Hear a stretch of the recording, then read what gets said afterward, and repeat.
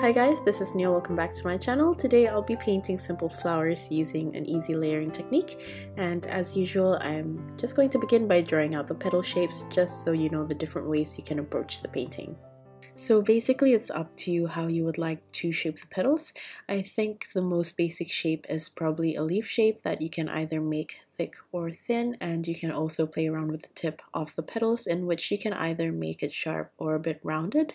But as for me, I want to actually add a bit of frills at the top of the petals for a little bit of texture. So basically do whichever is comfortable for you to paint. Playing around with the shapes of the petals will also help give variety in the flowers as well. So the way I'm going to approach this is by painting the petals in a rotation to shape like a half circle. You can either start with 2 or 3 petals, and then once the paint dries, I'm going to paint the petals in between. If you're a beginner, this might be something you want to practice first with pencil, because sometimes getting the rotation of the petals might be a little bit tricky to make sure that there's an overall curve throughout the flower. When I paint this later, I also want the center to have a little bit of space in between so we can connect the middle with a thinner line to make it look lighter and not bulky. You can also choose how many petals you want to paint in each flower. I like to make mine either 5 or 3, but if you need to fill in a space, you can also add more or less. You can draw it out as many times as needed until you're comfortable with the rotation, but I'm just going to move on to painting the petals. There's really no need to paint this in one stroke. I personally like to think of it as drawing, but I'm also filling in the space with my paint. At this point, you can also play around with the shape of the petals and decide which type you want to paint the flowers with.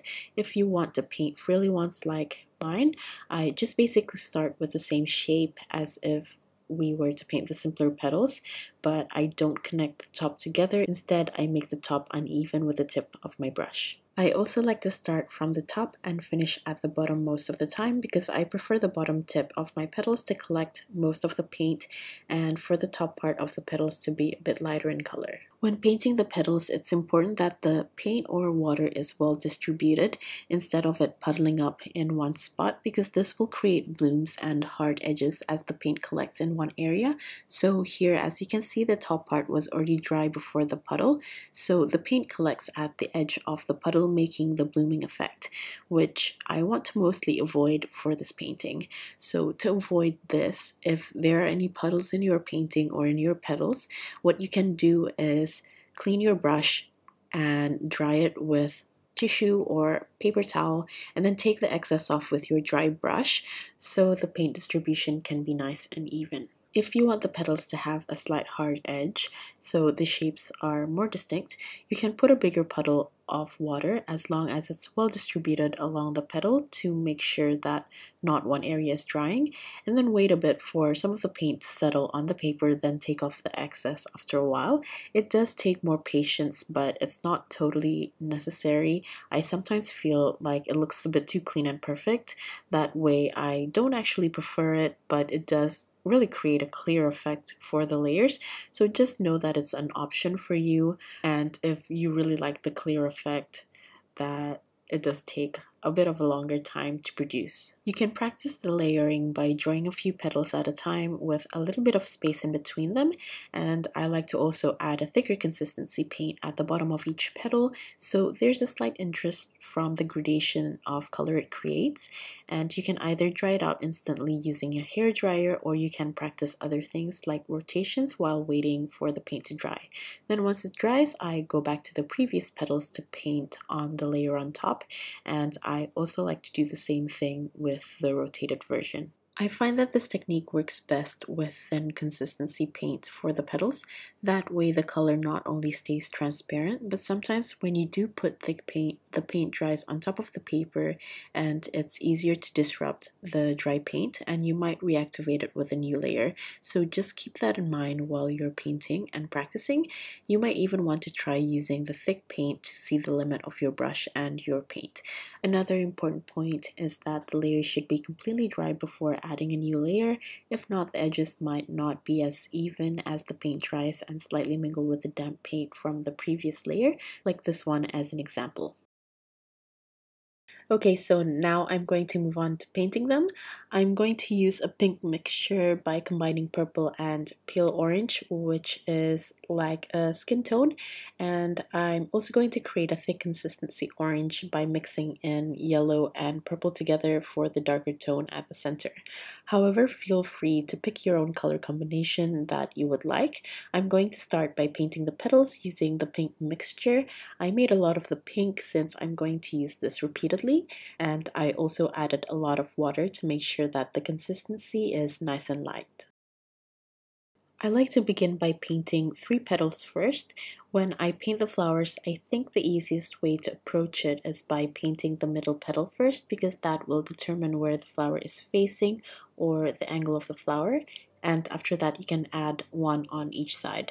Remember to always leave a little bit of space in between where you can connect the petals with thin lines using a different color. Here I'm going to move on to a different flower, which is a little bit shorter and facing the opposite direction, just so I can wait for the previous petals to dry. But if you prefer to paint a full flower at a time, you can also use a hair dryer to make sure that the petals are completely dry before adding on a new layer. But as for me, I like to actually jump to other things while I wait for something to dry, so just pick the system that you prefer to work with.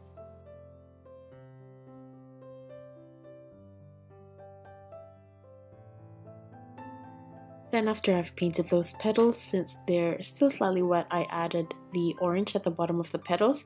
I'm still leaving them slightly separated so I can add more of them with the new layer.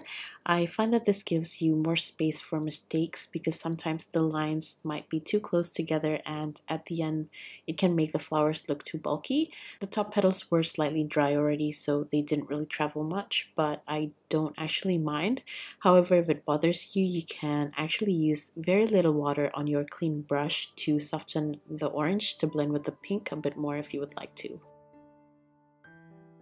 While I wait for those flowers to dry, I also painted the third flower, but this time, since the angle was sort of awkward, I also added a thin petal which looks slightly angled on the side. Then after I finished painting the third one, I felt like my first flower is now dry, so I used the pink again to add the second layer. I felt like the paint here was a little bit too dark, so if you're worried about this happening, you can actually just swatch your color mixture on a scrap paper first, but I was just a little bit lazy to do that. And after that, I used the orange to connect all of the petals together. You can also add extra lines, just make sure that they're thin enough so it still looks delicate.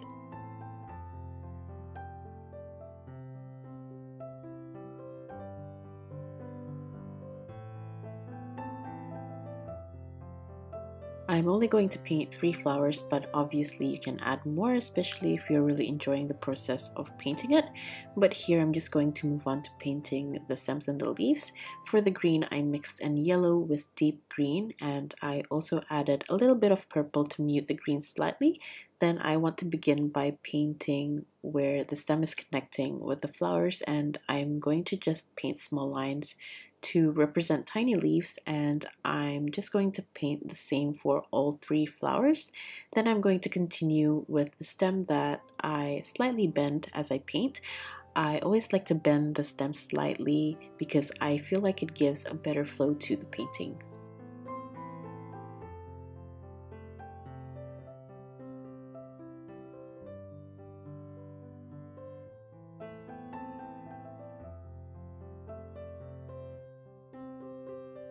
Then once I've painted the stems, I'm going to paint simple leaves.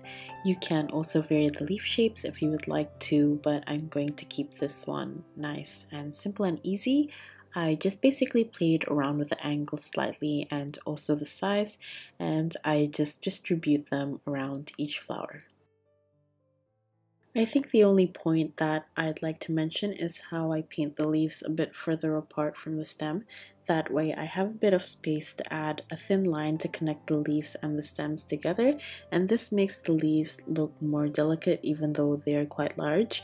So that's an easy way to lighten the weight of your composition and painting. I'm also going to add a tiny detail to the leaves by adding thin lines as the midrib.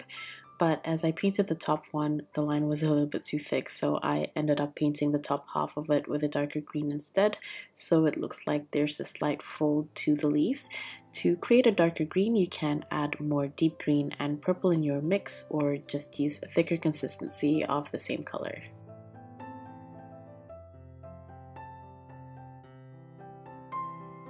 I still had a bit of green left, so I ended up adding a new layer to a couple of leaves very lightly, since the first layer was a little bit dark.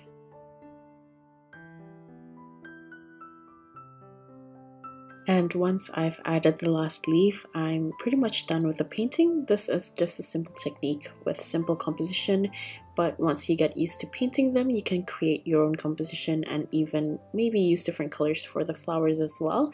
Anyway, I hope you guys enjoyed this very simple tutorial.